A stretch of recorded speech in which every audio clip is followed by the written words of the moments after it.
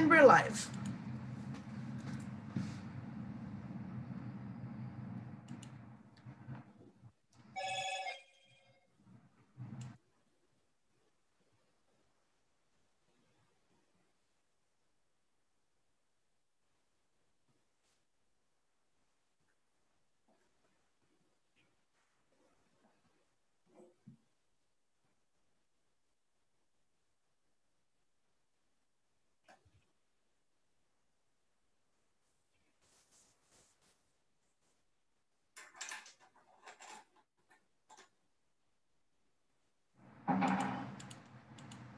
Good afternoon, everyone. This is BRAZ-TESOL Teachers Month, Mind, Brain, and Education SIG event on second language acquisition for adults.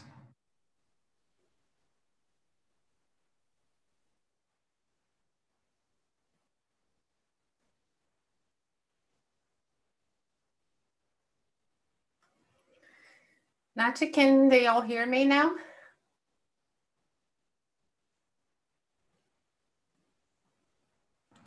Yes, we're live and we can hear you.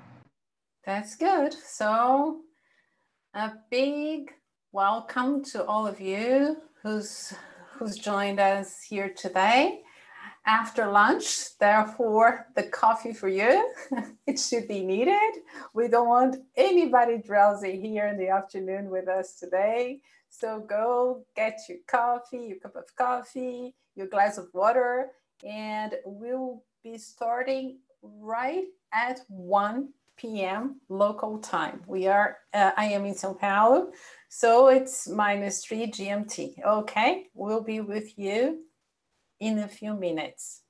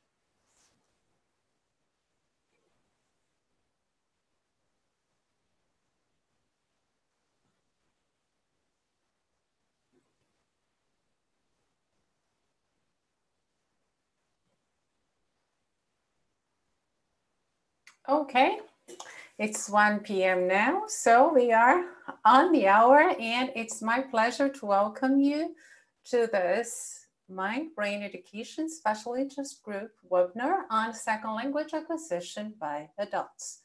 Today we have this schedule, as you already know, with the information given by the platform, the registration platform, and our social media channels. So in the first 15 minutes, you'll be with me for an introduction and an overview. Then after that, one by one, each of the panelists today will be with you presenting their content on second language acquisition by adults for a quarter of an hour, for 15 minutes each. And then we are going to have all of them together at your disposal for questions and answers for 40 minutes. We'll be closing right at 3 p.m. after our final remarks. So in this introductory presentation, I will show you our SIG's mission, a little bit more about today's event and what is happening during this month. I will present to you the panelists that are joining us here today, and I'll also go with you over their content for you to be activated, properly activated, before you have the chance of listening to them, okay? So here we are on our SIG's mission. We are part of BRAZ-TESOL. BRAZ-TESOL was founded in 1986, and it is Brazil's largest association of teachers of English to speakers of other languages. It is a nonprofit organization with a membership of over 2,000 professionals. BRAZ-TESOL is an affiliate of TESOL International from the United States, a member of ITEFL from the United Kingdom, and of the Southern Cone TESOL Group.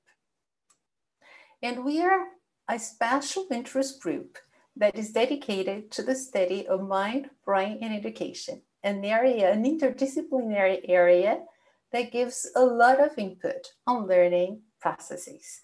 And our email is mbesig@braztesol.org.br. These are our social media channels. Here in our Mind Brain Education Special Interest Group, we try to understand how our brain works, eliminating false information about the brain and learning, the famous neuromyths. And we also strive to learn how to better use all the abilities we possess, using this knowledge about universal aspects of learning to improve teaching practices. We try to comprehend the boundaries of our individualities, turning them into enablers for the formation and development of capabilities both inside and outside our classrooms. We try to bridge the gap between the laboratory and the classroom, opening avenues of collaboration in the transdisciplinary area of neuroscience, education, and psychology. And finally, we aim to inform BRAZ-TESOL's members and the wider teaching community about collaborative and cooperative learning opportunities within the evidence-based practice of the art of teaching. And with that, I now proceed to today's event. It is part of a celebratory month. Here at BRAZ-TESOL, we are holding a lot of events, and I invite you to get to know all of them. That is a way to celebrate you, teacher, during this month of October.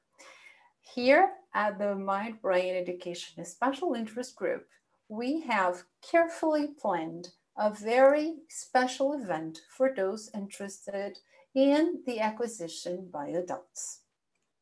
About today's event, we are going to have you engaged on the question and answer bulk part of our session today, based on the theory that our dear panelists will be showing to you on second language acquisition by adults.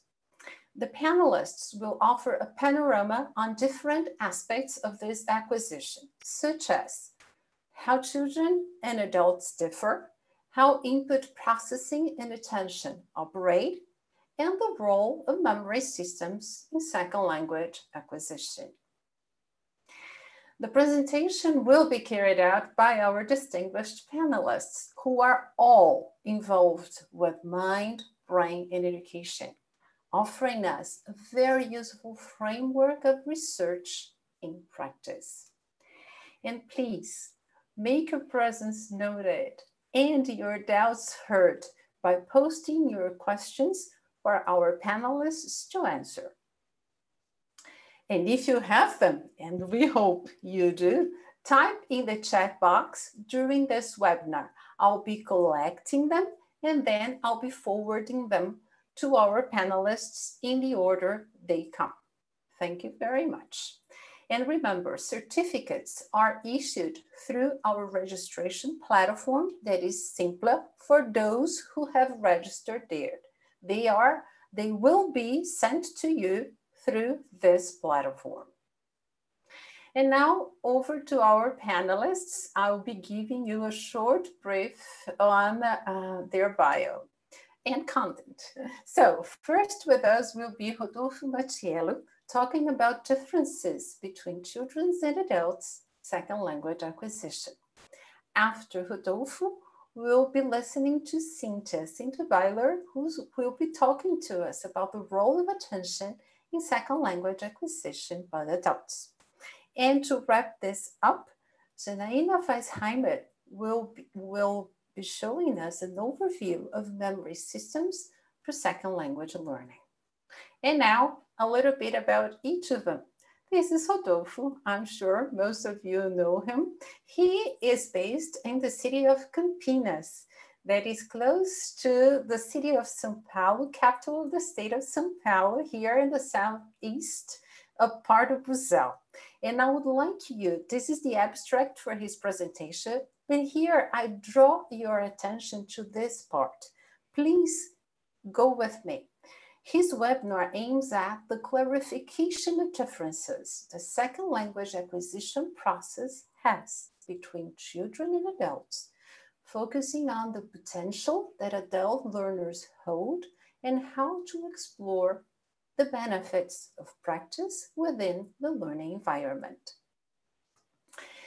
Now about Cyntia. Cyntia Weiler talks to us from the beautiful region of Blumenau. She's in fact based in Gaspar, but she's a professor at the Federal University in Blumenau. And Cyntia is here with us to talk about this part that I leave here for you. Come with me.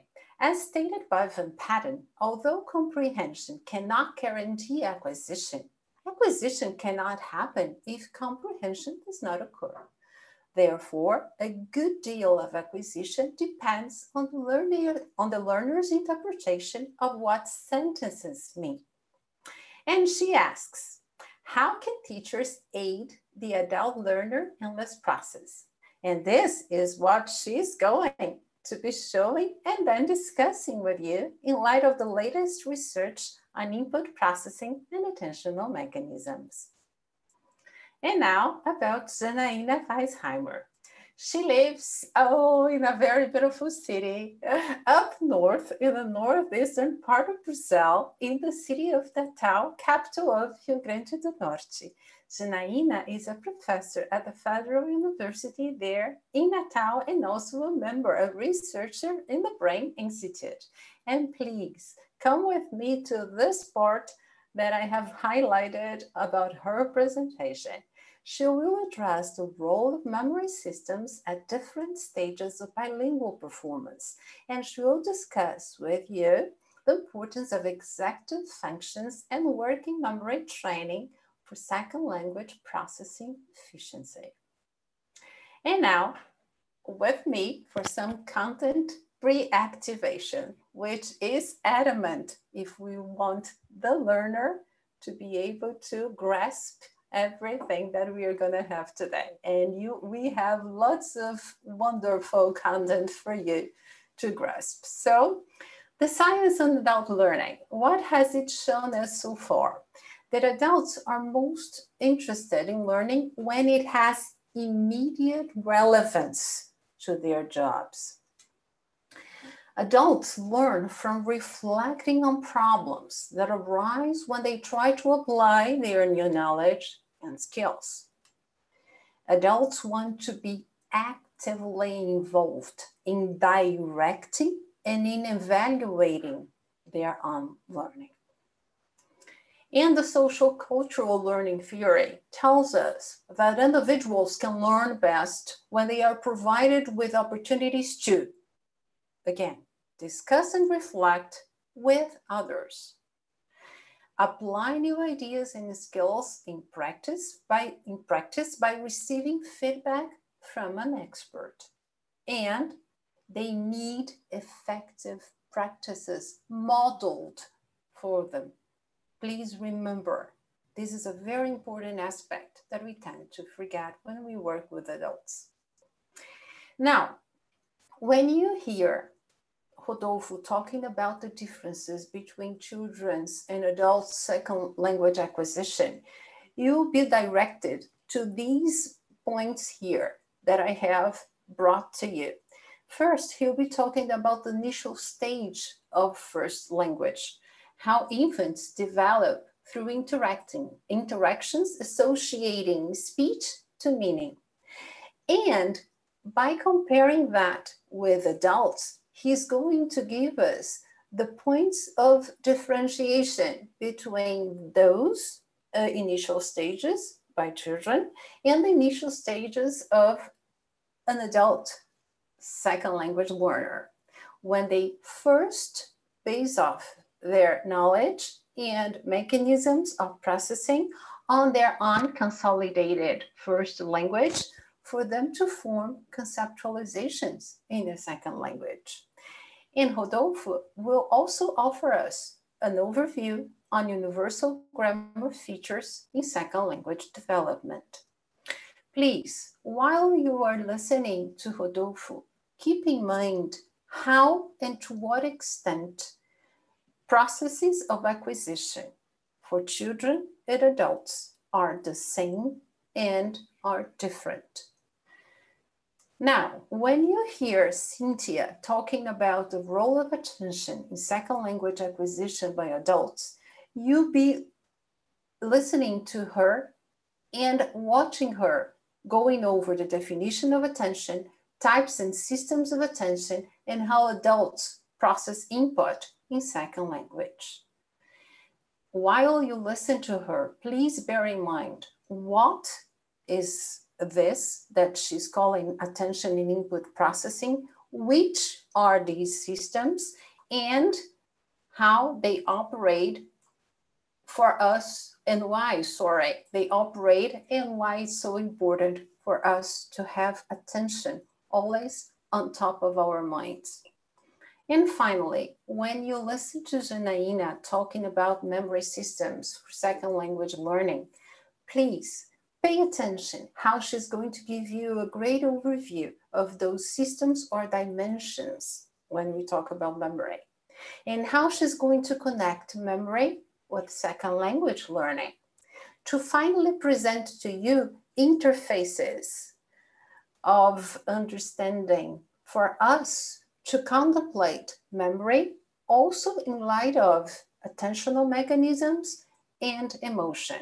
And while you listen to Janaína, please bear in mind what systems and dimensions are those, and then how do they operate in second language acquisition by adults, and what changes are we expected to see happening. With that in mind, I thank all of you in advance, my dear panelists. I'm very honored to have you today, for you to have accepted that invitation. We well know that it has been planned well in advance for all of you to be here today, sharing your great knowledge, expertise with us, all on a voluntarily basis. So for this, I'm very grateful to you. And I extend my thank you and token of appreciation to all the members of our audience today. Teachers, congrats on your work in this very difficult year that we are facing. You are making a difference. Thank you all very much, and please enjoy our afternoon.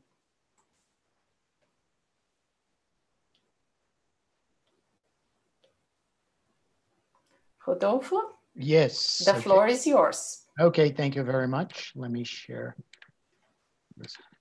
my material with you guys.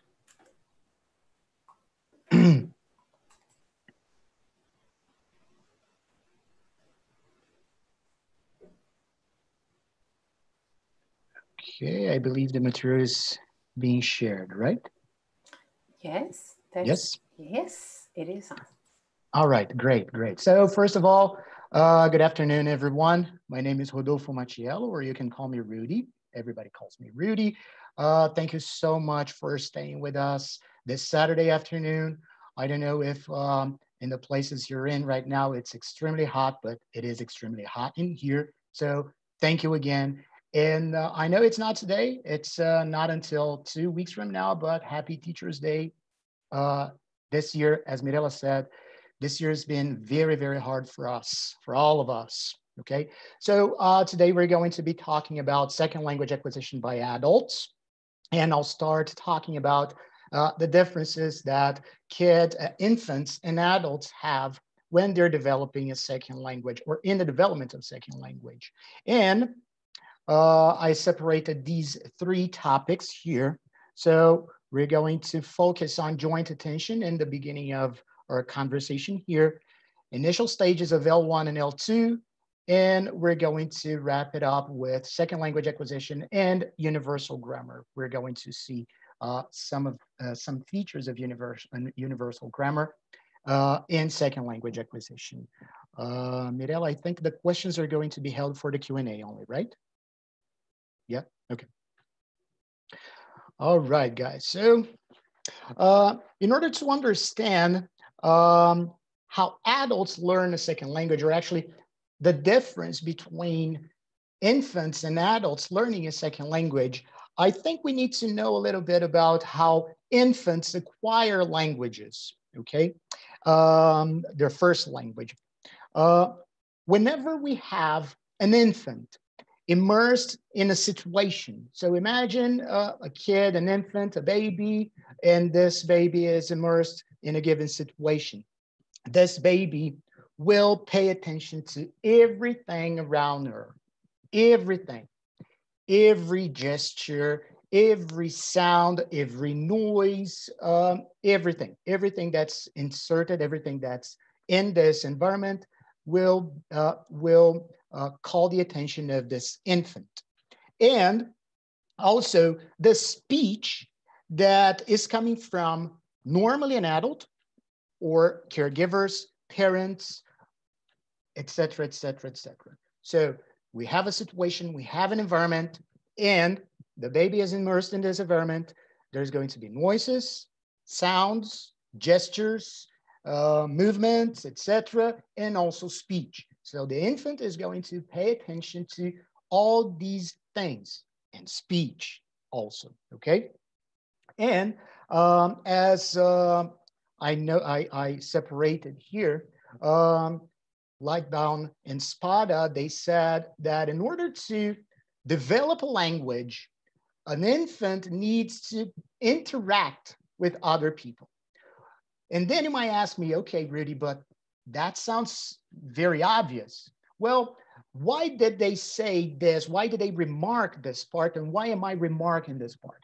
Because we know that babies, when they're weeks, not only months, but weeks old, they already can recognize an artificial sound or noise and a human sound or a human noise.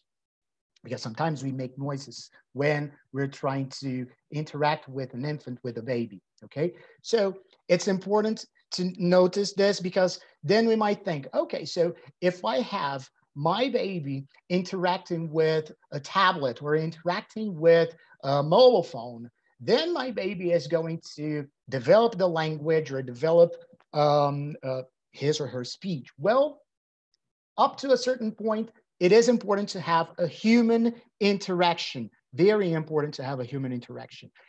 Why? is this interaction super important? I separated a couple of types of attention that we have. So we may have a selective attention. Selective attention are those, probably you guys have that kind of student that sits in the back of the classroom, probably with earphones. And whenever this student hears something very important, this student removes the earphones, looks up, pays attention to you, and then goes back to doodling or listening to whatever he or she was listening to. So that would be kind of like a selective attention. So I'm going to the type of attention that we say, okay, this is important. I'm going to pay attention to this. Then as soon as this situation is over, it's not important anymore. So this is one kind of attention. Then we also have sustained attention. Sustained attention is the type of attention where we focus very firmly into some sort of activity or into whatever activity is in front of us, okay? And then we also have divided or joint attention. Divided or joint attention is key to the development of a language, especially with infants, because according to what Tomasello says in one of his materials, we have what he calls a referential triangle when we have joint attention. So the baby or the infant or the kid, he or she is paying attention to him or herself, the adult, and the object that's being manipulated or the action that's being performed. So that's a referential triangle.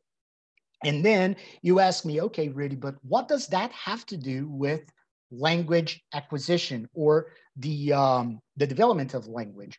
Did my slide change or not really? No, right? So gambiarra is gambiarra. Okay, so I think now it's changed. So why is this so important?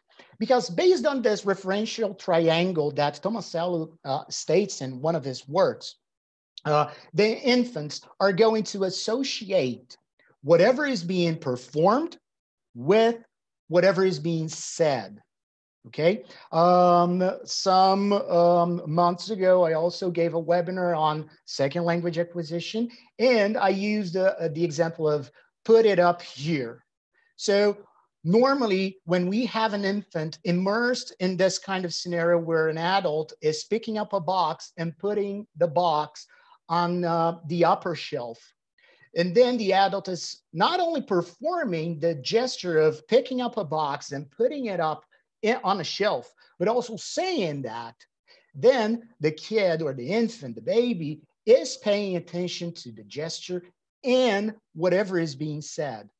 And also the box, the manipulation of that material. So then we have the referential triangle in action, okay? So that's what infants actually pay attention to. They don't pay attention to whatever is a verb, whatever is a preposition. Why? Because they have no idea what these are. They don't know that words are words. They pay attention to gestures. They pay attention to the object that's being manipulated, and they pay attention to the sound patterns that the adult, normally an adult, but that the adult is actually producing.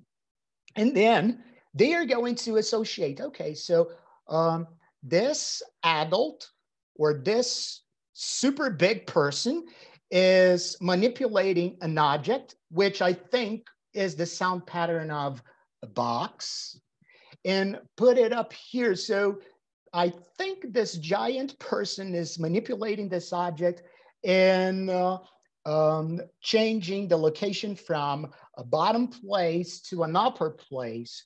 And then the kid is going to start making the associations with the language that's actually being produced by the adult, okay?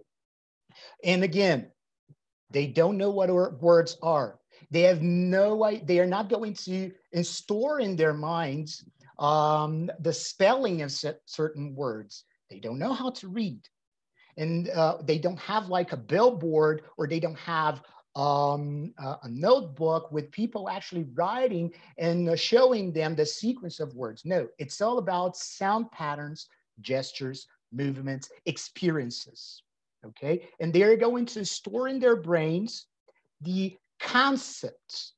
They're going to start creating conceptualizations of that situation that they are being immersed in. And they are going to associate with some chunks. So for example, Professor Eva Dabrowska in her book, Language, Mind and Brain, she selected some chunks, some meaningful chunks that are very common to us, but just to show us actually that we don't actually retrieve word by word when we need to access that chunk. So for instance, how are you? How are you is a big chunk, a big meaningful chunk.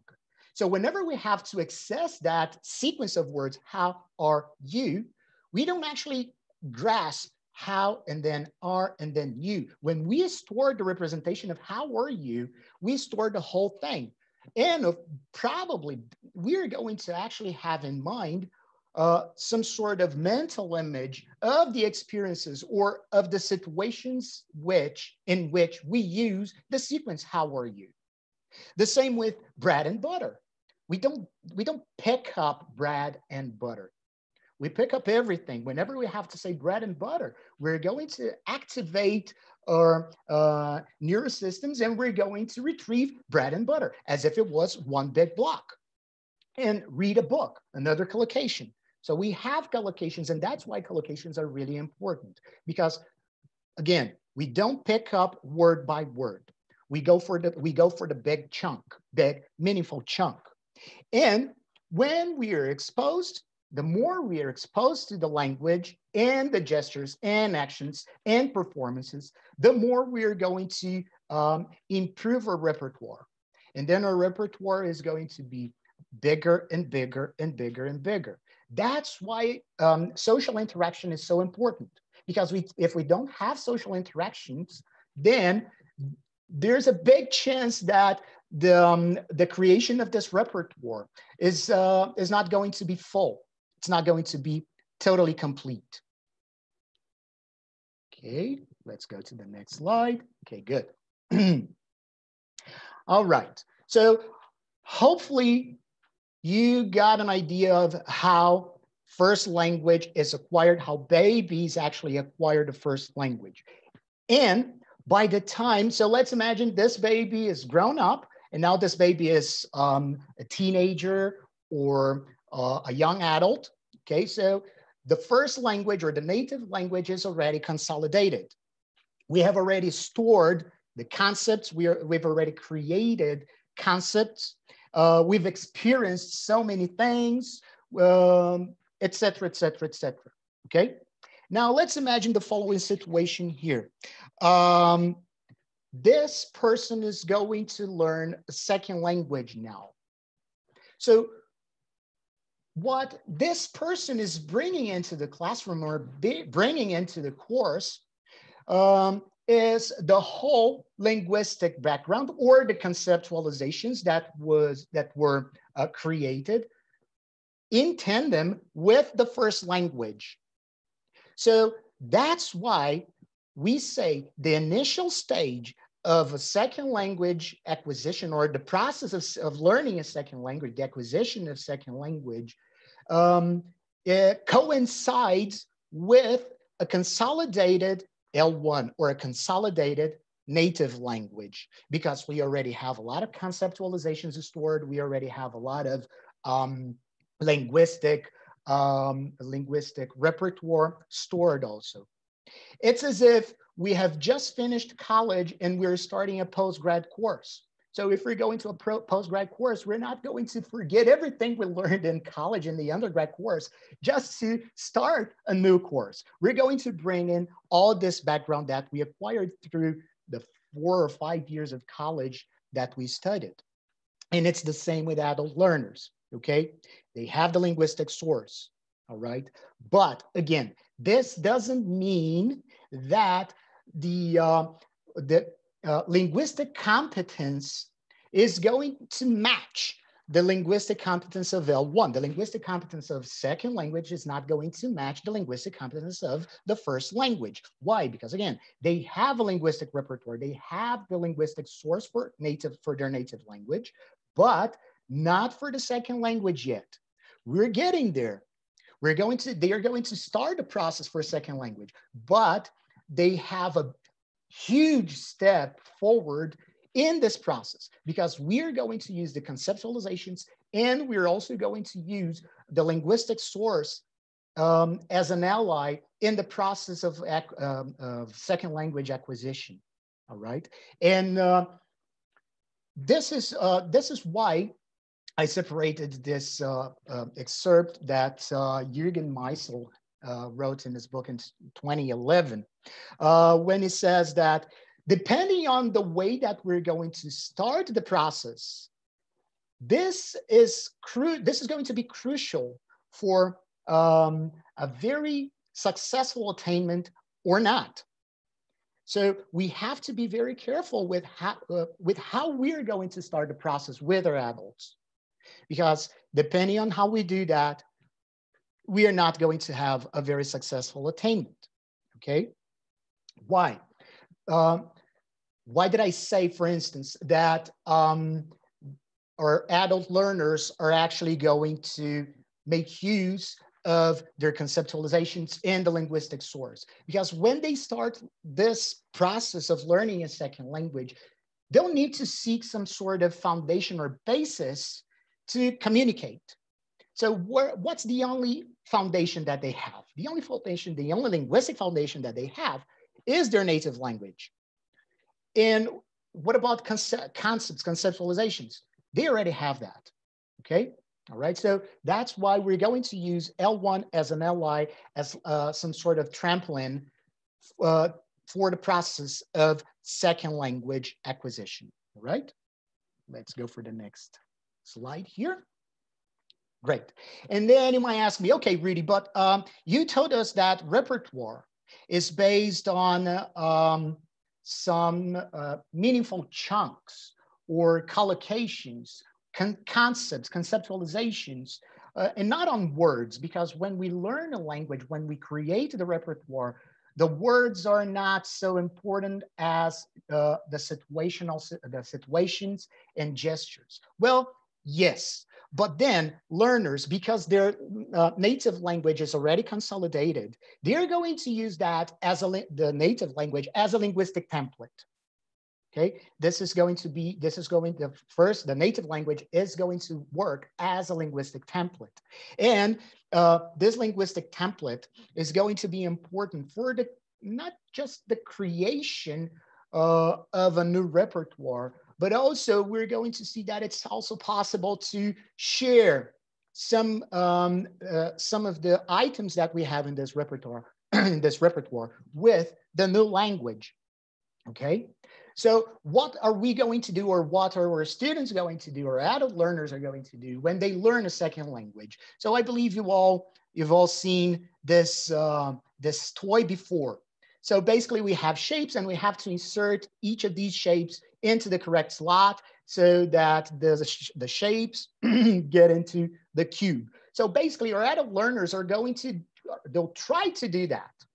They'll try to get one of these pieces that we have here, and they'll say, okay, I think this one is going to fit here, for instance.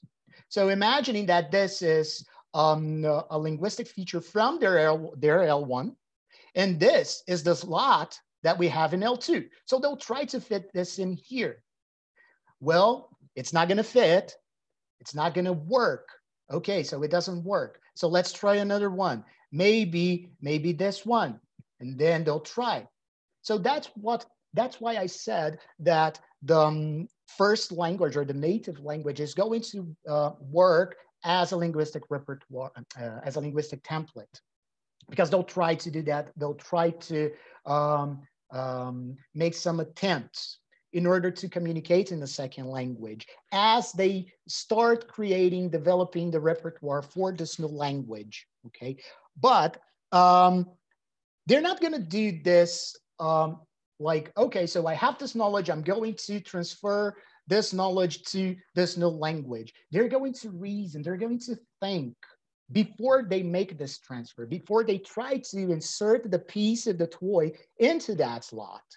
So it's not just a transfer of knowledge as much as knowledgeable transfer, because they are going to access, they're going to retrieve concepts in linguistic repertoire, and they'll think, can I use this? Can I put the piece of the toy into that slot? Is it going to fit in? I don't know. Let's try. No, it didn't fit. Why did it not fit? So we do have some sort of analysis. We do have some sort of thinking happening here. It's not just because we have some linguistic source that we're going to automatically transfer these this linguistic repertoire to this new language automatically. Okay, guys, it's not going to be like this. It's not going to work like this. All right. So, for example, if they already know how to, that simple present is normally used to describe routines. So they already have the concept. They know the concept. Like, okay, I use simple present to describe my routine. I have my daily life. Okay.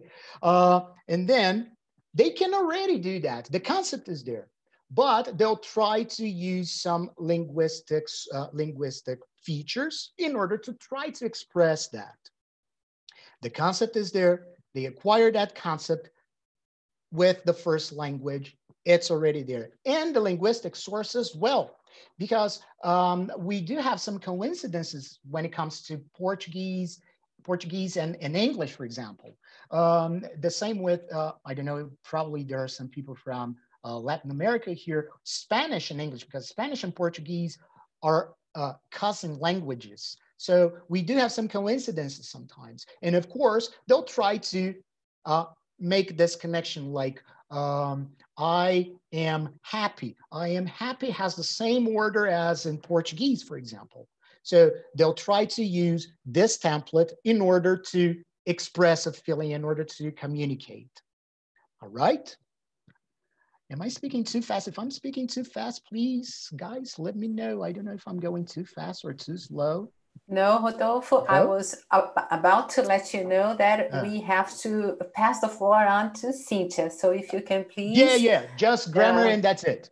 Thank you. Thank you so much. All right. So, and then you might ask me, okay, Rodolfo, what does this have to do with universal grammar? Well, universal grammar, in a very superficial way, is a template that we are born with, like a product that we developed with our biological evolution, through our biological evolution. And that device that we would have in our brains would be responsible for putting the words together, and then we'd be able to create as many sentences as possible in a given language, all right? Well, we are not going to talk about this for first language, but for second language, we may have something similar, which is the template. The template or the microchip, the device, the linguistic device, would be some sort of the native language. And then we might have no access to that feature, meaning that, okay, so I'm going to learn a new language. I'm not going to use any of my first language, any conceptualizations. I'm going to start from scratch, which we know that it doesn't work like that.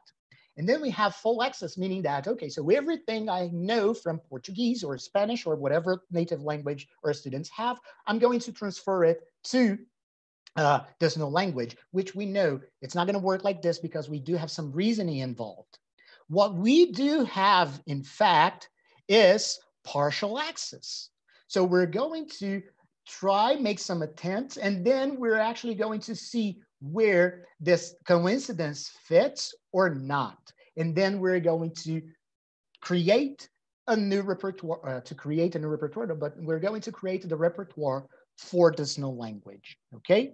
So just to wrap up, so today in this 15-ish minutes, we talked about the importance of joint attention and how these joint attentions are so important in the development of conceptualizations, and then how these conceptualizations and the linguistic source are going to be so important in the development of a second language because, again, the beginning of the initial stage of a second language is going to coincide with a consolidated first language. And we have just wrapped up with the idea of universal grammar.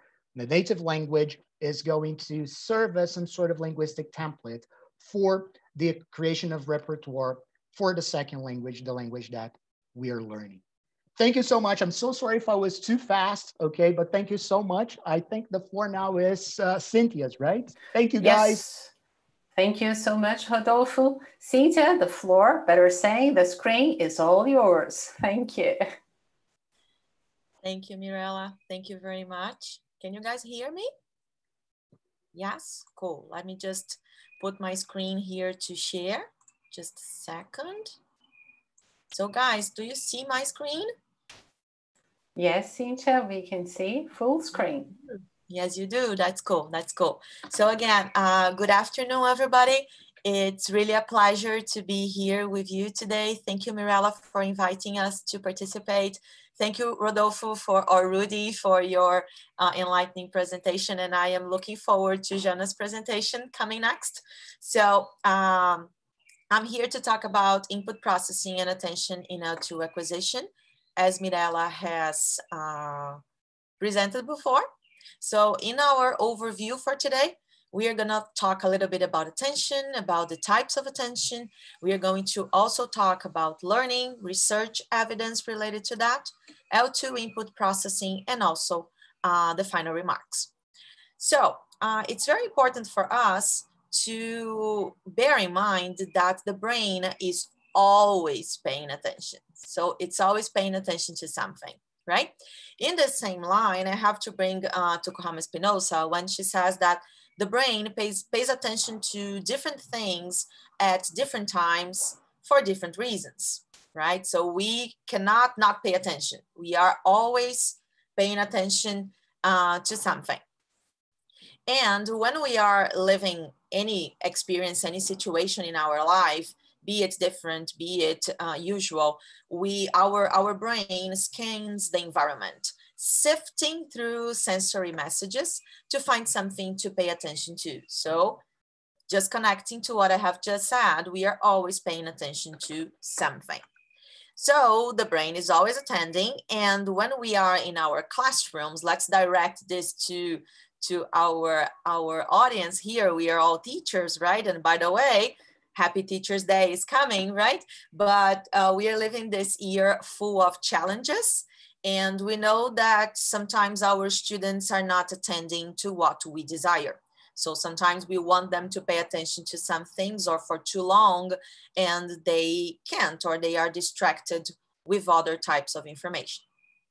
So in this line, we see attention as the cognitive process that allows the students to control irrelevant stimuli. So for example, when you guys are now listening to us, so you are at the comfort of your homes, right? Maybe with your blankets if it's cold, or maybe with your AC and some drinks around you, right? So maybe someone passes by and says something to you.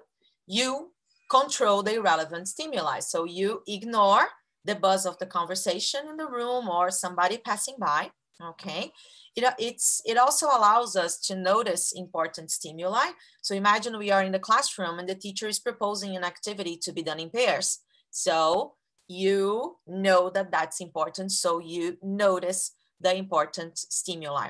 And also attention allows us to shift from one stimulus to another. So imagine in this example of the teacher proposing an activity to be done in pairs, you are already thinking about your pair, and then you talk to your pair. So you are shifting your attention from the teacher explaining while you say something, you whisper something to your pair, right? So attention allows us to do all these things. And in this line, we start talking a little bit about types of attention. So according to Anderson, we have sustained, directed, selective, divided, and focused attention. Just for us to go a little bit deeper on each of them. So sustained attention takes place when we focus for a long period of time on a particular task. So for example, you guys are here watching us. So you are sustaining your attention. You are focusing your attention for the 15 minutes each one here is presenting, right? Or when you guys are creating your lesson plans, you are focusing for a long period of time. Directed attention is when we consciously select a particular stimulus from all the stimuli that bombard us.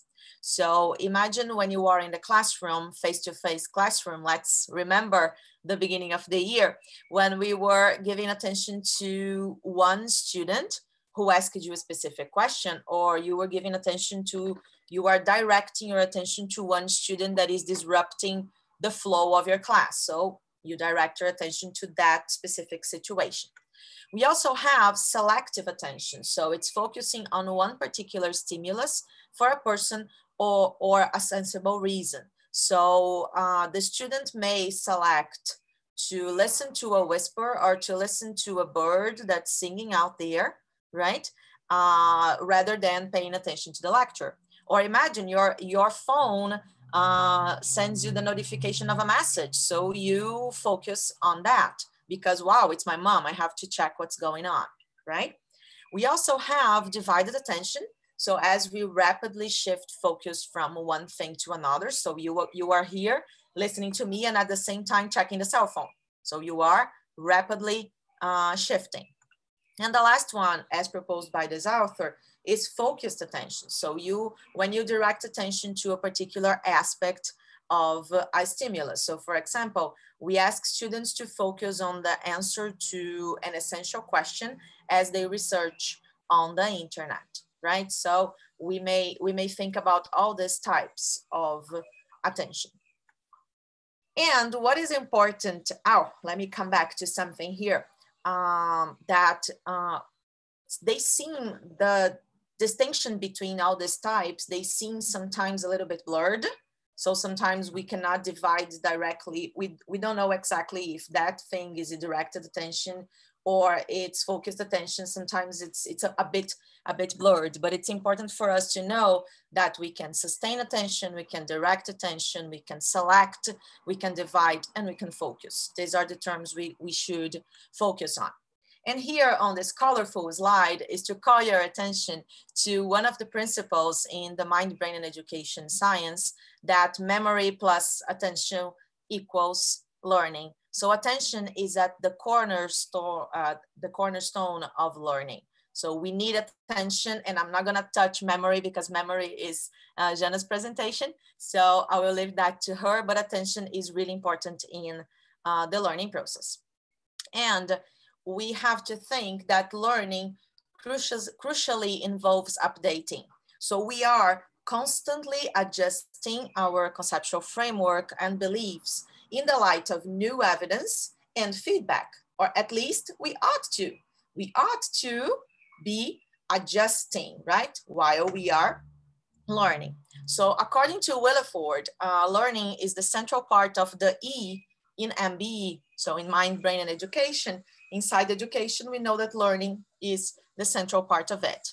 And for learning to happen, we need attention along with memory. So this is important. Let's see some research evidence on attention. So we have some researchers as Posner and Rothbard, who describe the anatomy, the circuitry, the development, and the genetics of 3 attention networks. So in a very simplified way, they talk about the alerting networks. So I have to be alert and okay, what's new here, right? The orienting networks, okay, I need to focus on this. And the executive networks, okay, now I'll pay attention to this until it's over because I wanna know more about attention. So I am using these networks to focus my attention, right? So when we see these 3 networks, I have to quote here Posner and Patterson. It's 1990, it's old but gold. They say that it takes much more than novelty to sustain our attention. So we are here with our cell phones, lots of input, lots of information, but it takes more than just something colorful, something beautiful to sustain attention. So this is important to keep in mind. And these networks, sometimes people call them systems, they are active, for example, when our class is engaging or when my talk is engaging. So you are here engaging these networks, but they are deactivated when the brain is bored. So when you start yawning and you think, oh my God, this is so boring, your attentional networks start becoming deactivated to this thing, and you start paying attention to another thing. Remember, the brain is always paying attention to something. So always bringing this information to teachers, we should be aware that we should be structuring information in different ways. What kind of different ways? When you are teaching, you can teach through discussions, through readings, through videos, debates, projects. There are a bunch of things we can do. So when we instruct our students in different ways, according to Kohama Spinoza, there is a greater possibility of student retention and learning because the information will be input in different, through sometimes overlapping neural pathways. So using different ways, different paths, and also different systems. So this is very important too. And I'm gonna bring to you some studies on specific aspects of attention. So there are a bunch of studies that correlate attention and performance. So in this kind of studies, the question is, how does the ability to maintain attention impact one's ability to perform correctly? So this is a very good question. And for that, I want to check if you guys can watch this video. This is an awareness test. Can you see it? Can you Yes, listen? Cyntia. Yes, cool. So this is an awareness test. This is an old but gold video. Maybe some of you already know it, but I think it's important to bring to our talk today. How many passes does the team in white make? Okay, so now guys, you have to do what is instructed in the video. How many passes does the team in white make? So you have to promise me that you're gonna pay attention to the white team and to count how many passes they make, okay? So let's do it. Go!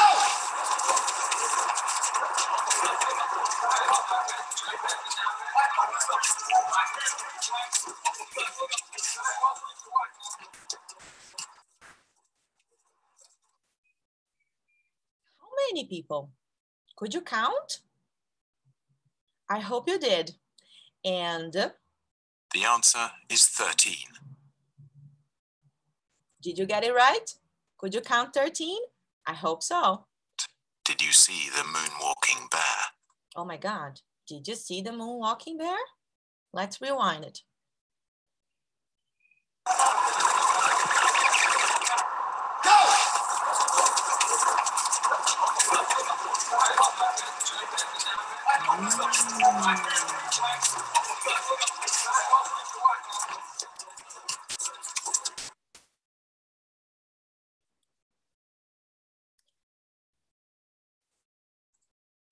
So this is a piece of advertisement actually from the Transport for London, showing people that we should look out for cyclists, right? We do not have any cyclists in the video, but you could probably see that you were so focused on paying attention to count how many passes the team in white made that you couldn't see the moonwalking bear there. Right? So sometimes when we are driving, we are so focused on the street, on the traffic lights and all the things related to driving that we do not pay attention to the cyclists, right? So this is a video that is very short, just for us to think a little bit about our attention, right? Yeah, let me go on, yeah. And while we are in the classroom, now bringing this attention types into the classroom, we must realize that students are constantly conducting their own balancing act because they have problems from home, they have things happening in the classroom, they have their emotions going on, they have a bunch of things to deal with, right? And this effort impacts the level of performance they are able to produce, right? And bringing research on emotion and attention, we know that how a person feels about the stimuli can influence or whether or not enough attention is paid to learn. So emotions are very important, right? And stimuli that demand attention are easier to remember. And for instance, you have an unexpected stimulus to the senses. So imagine a very loud noise, or the use of a larger than normal text in a book, or the usage of colors or highlights, right? This kind of unexpected stimulus calls attention to itself and makes remembering much easier, right?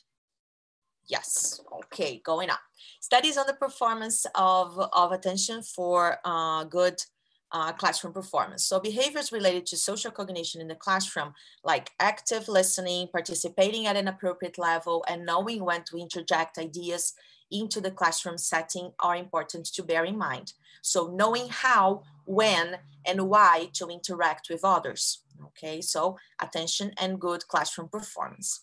And studies concerned with attention in the MBE science literature contribute to a better understanding of the teaching practice. So some studies take a look at how attention takes place in the brain, and others relate to aspects of attention and memory in the context of learning. So in summary, very short, teachers should remember that attention is regulated by an individual's executive functions, but it is also highly influenced by his or her social cognition. Going very fast through the role of attention in adult second language acquisition, we have a bunch of studies that talk about that. And we know that during the process of learning, we go through widespread and pervasive cognitive changes in our brains. And sometimes the learner may feel overwhelmed by the input depending on his proficiency level. And selective attention serves to bring order to the chaos by sorting out that input, sometimes succeeding in helping or even overwhelming the learner. And as Mirela brought this quote too, comprehension cannot guarantee acquisition, but at the same time, acquisition cannot happen if comprehension does not occur. So when we are learning, we are making form-meaning connections during comprehension. And a good deal of acquisition depends on our interpretation of what the sentences, the words, the sentences mean. And we know there is a limit to how much information a learner can pay attention to. So while we are beginners, the learners use their brain resources to understand the words in a message, so the primacy of meaning principles, so they do not notice some grammar aspects. And gradually, with experience and practice, information becomes easier to process, freeing up the cognitive resources to notice other aspects of the language that, in turn and gradually, become automatic. So a very simple comparison. When we are dealing with less proficient learners, they create new sentences by choosing one word at a time, while proficient learners, they create new sentences by using strings of words that typically occur together. Less proficient learners use their attention on the processing of meaning of individual words and the relationship between them, while proficient learners pay their full attention to the overall meaning of a text or a conversation. So when we are dealing with less proficient learners, they have lack of automatic access. So they need more time for the same processes that proficient learners have more automatized. So to wrap up in 10 seconds, we have to take home the message that the brain is always attending to something, that we cannot pay attention to everything all the time, that memory plus attention equals learning. And we should, as teachers, instruct through different ways, take into consideration the processes that different proficiency levels are going on in the students' brains, and the primacy of meaning. Although we want to focus on form, on the grammar aspect, students will always pay attention to meaning first. That's their natural process. So these are my references, and this is my thank you, and then we go to the questions. Thank you, Mirela. Yeah, thank you, Cyntia. Thank you very much. And now, Jana, the screen is yours.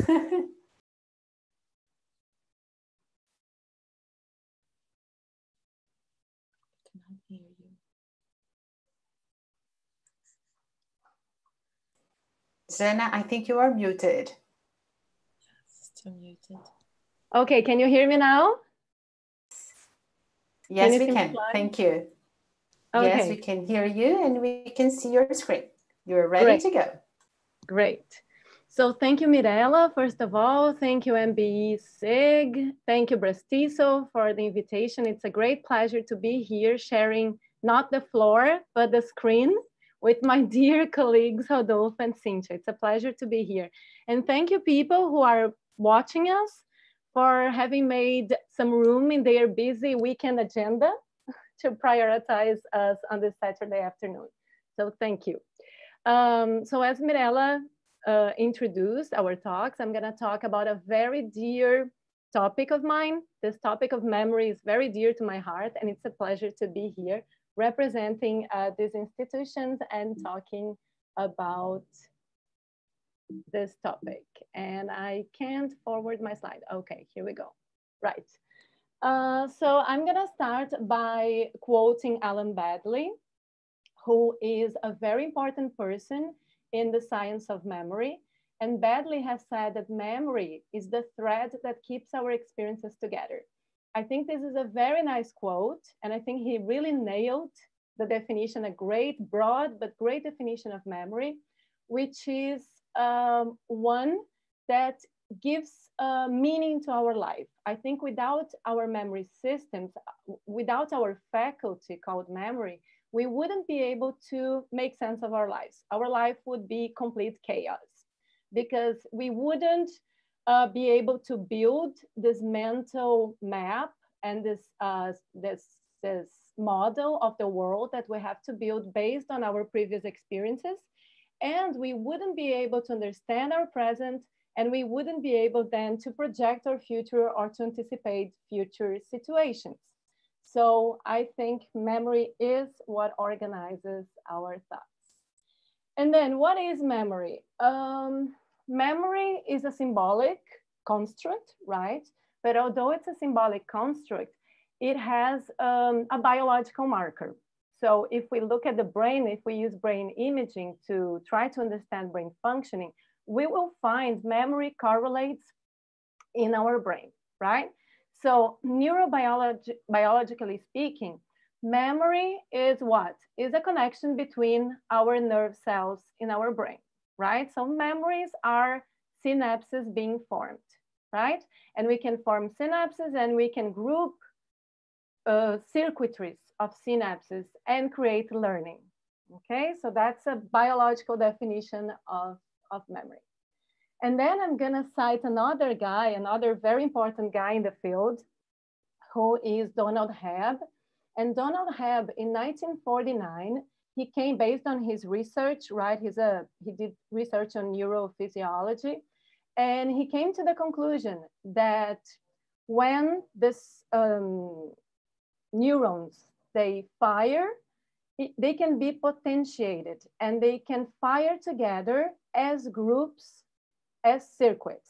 So if neurons are responsible for generating behavior, if you group them together, you can get this behavior faster and more efficiently. So we're gonna see how this happens. Okay, so this is a very important guy in the field.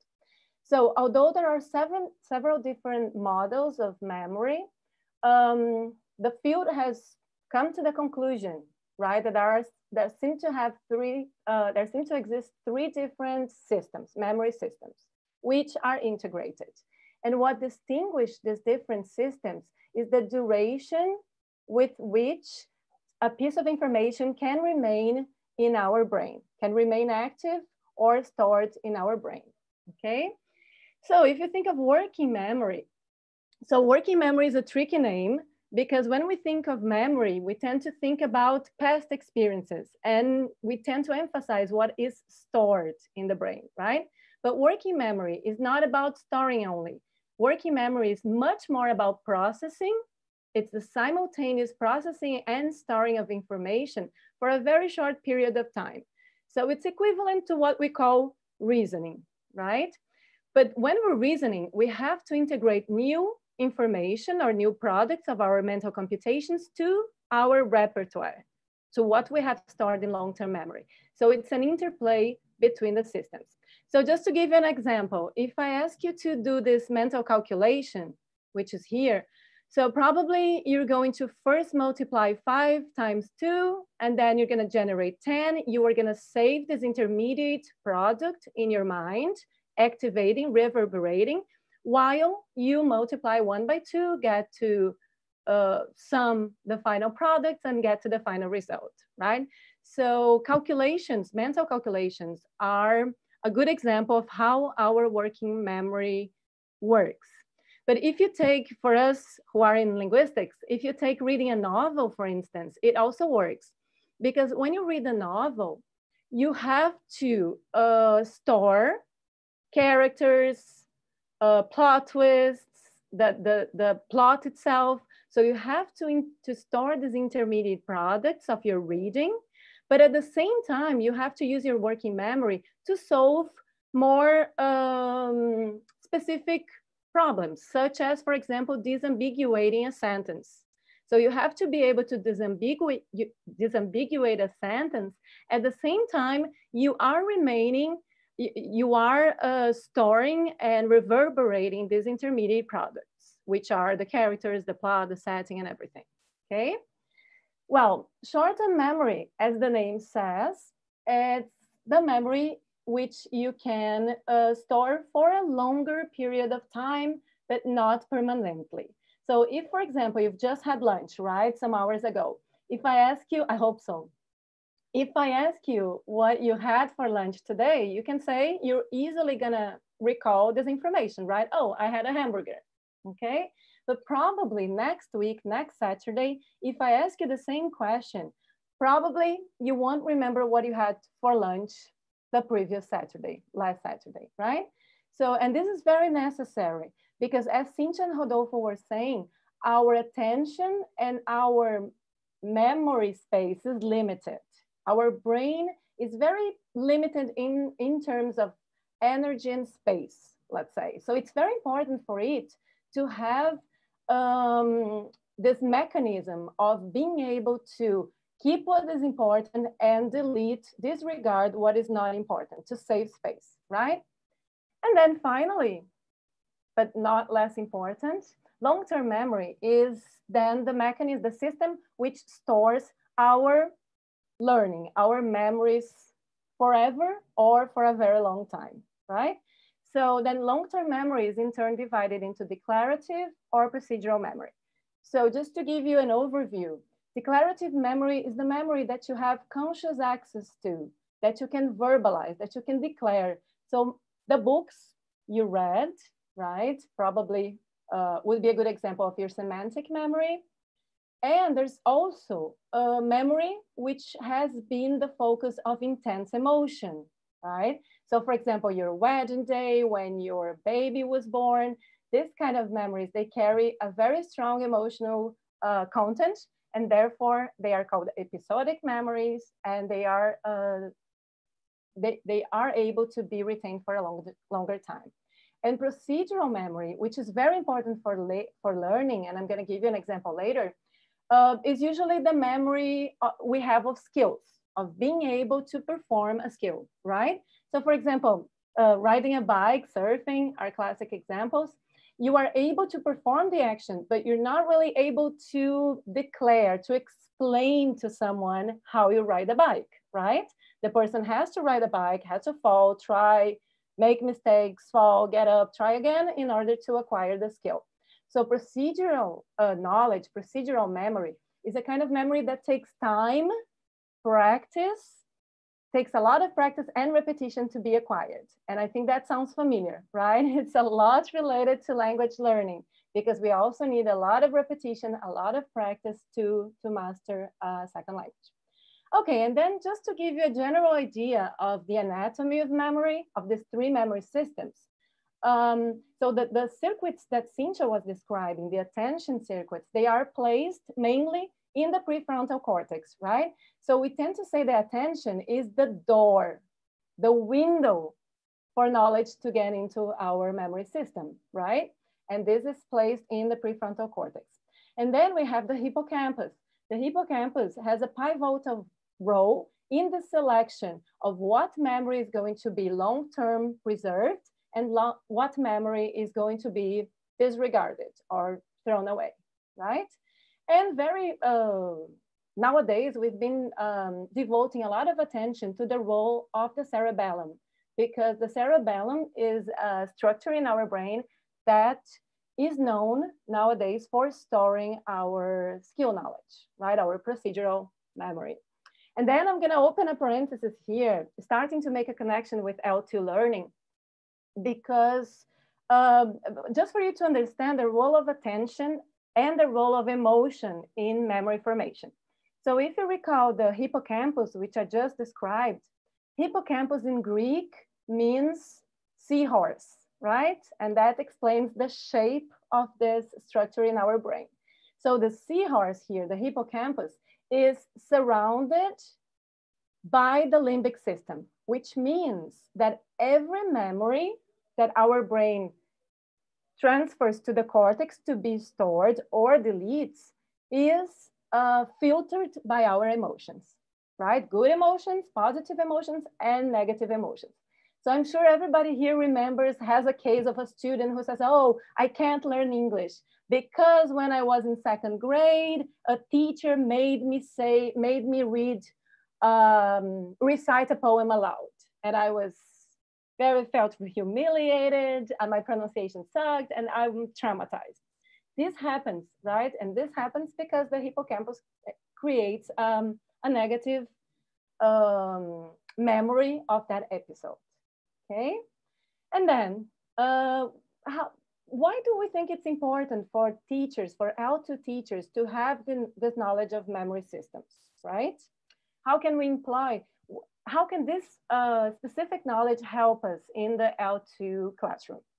So first, I think it's really crucial to understand that a bilingual memory system is shared, as Rodolfo has already pointed out, right? So a bilingual speaker or a bilingual learner is not someone who carries two monolingual brains, as people used to think about some decades ago, right? A century ago. We used to think that two perfect monolinguals would integrate the brain of a bilingual. And this is not the case, right? Today, we know, thanks to research, that our system is actually shared, our memory system is actually shared by as many languages we speak, right? And these languages, they are constantly competing for attention, right? As Cyntia said, and our attention is limited. We have to divide, select, shift, sustain, and all these languages in the bilingual brain are competing for the focus of attention. So the bilingual brain is not a switch turning on and off from one language to the other, but it's a competition between languages. And I think this is really important for a teacher to know, because usually when students make this kind of confusion, which is the code switching, right? Code mixing, code switching, sometimes I observe classes and I see some teachers associating this with a mistake, with making a mistake, right? And this is actually very far from making a mistake. It could be a choice if we talk in social terms, which is not the focus here. This could be a deliberate choice, but this can be the sign or evidence of very complex reasoning, very advanced mental processing going on in the bilingual brain, right? So I think this is very important for the teachers to understand. Okay, and last but not least is the focus of feedback, right? During the formation of memory.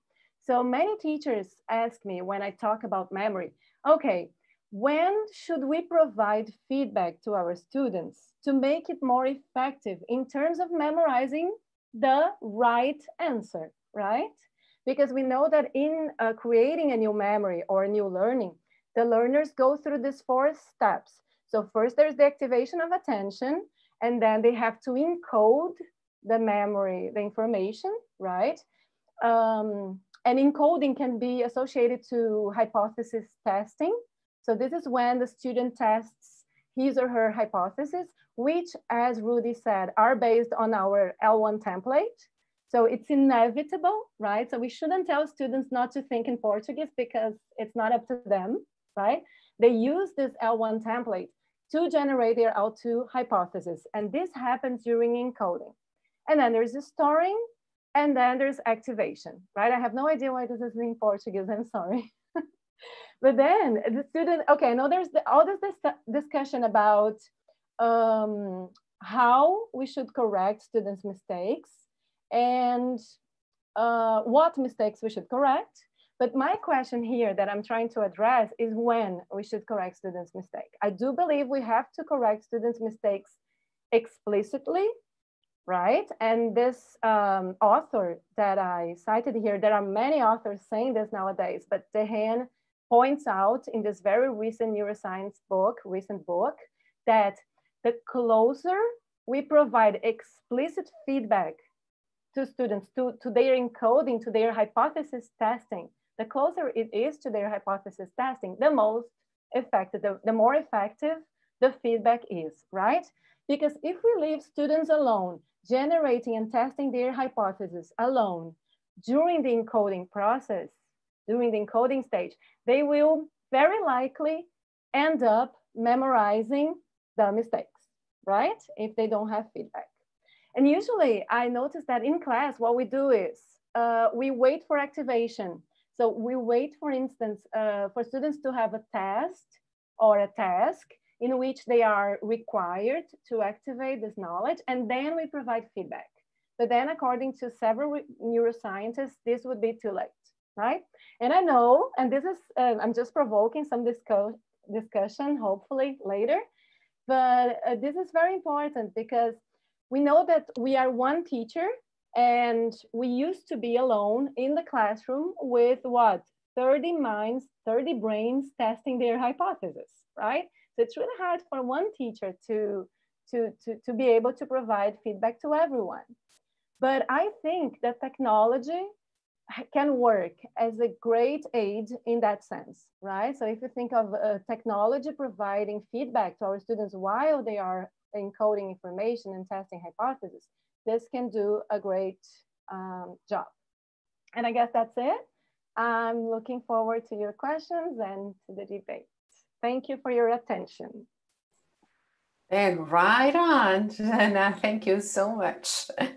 And now we are with some questions here. I'll start with the question posted by Luciana Ogando, and it was a little bit before Rodolfo went on. So Luciana, later you can tell me if you want this addressed only to Rodolfo, to the panel, or if you want to add anything else to your question, okay? So she asks, what levels of consensus exist between perception, attention, and memory in the cognitive process of learning a second language? This for adults.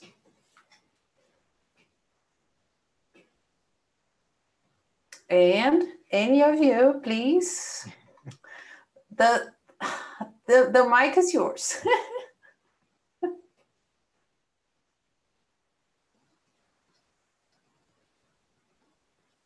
Okay, well, I think it's one is the consequence of the other, because first you have to perceive something in order to get the attention. You have to notice like that there's something happening in front of the, talking about babies, they'll have to notice that something is going on in the environment in order to pay attention to it, because it's not something, it's either this or that. I think it's a combination of these three things. She said perception, attention, and what, Mirela, can you, the last point is perception, attention, and memory, Rodolfo. And memory, right? So then the attention is going to generate the memorization. So when it comes to linguistic features, for example, and the situations and conceptualizations, there's something going on.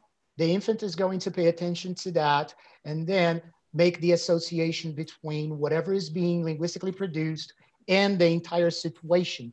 In the beginning of this year, I wrote an article for BRAZ-TESOL, and the article is entitled, Please Draw a House, Why is drawing so important for kids when we're teaching kids? Because drawing is basically the expression of kids. Kids are going to express the conceptualizations that they got that came from perception and the attention. And then the kids are going to basically express that. So in my opinion, I think it's a consequence. One is a consequence of the other. Okay. Do we have anything else? Cyntia, Jana? If not, can I go to the next question? It is still by Luciana, and she asks, what is the level of consensus between the first language and the adult individual's cognitive learning process immersed in the social space of a second language?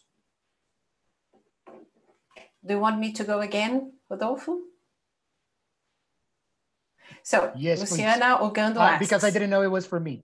Sorry. Okay, so I will say that again. What is the level of consensus between a first language and the individual adult's cognitive learning process immersed in the social space of a second language? Okay. Yes, as Jenna just pointed out, the immersed situation of the adult is actually going to be helpful, because then the interaction is going to shape the language of this person. The interaction is going to have the role of the teacher. So of course, as the adult is immersed in that situation, it's impossible for this adult not to resort to the first language, because the first language is always going to be there. And it's going to be used as a contrastive basis for the second language. What's going to happen then, though, the activation of a new linguistic feature is going to become faster through time as the person is being qualitatively exposed to the language, that the retrieval of that linguistic feature is going to happen faster. But L1 is always going to be there. There's no because Jenna said, when teachers say, don't think in Portuguese, I'd say, do thoughts have an official language? Because I don't think there is an official language for thought. So, but L1 is always going to be there. And it is going to be the contrastive basis for the learning of not just second language, third language, multiple languages. Okay, thank you. Now, Cyntia, sorry. Yeah, I'm sorry. Yes, please. Can I just add something to what Rodolfo said?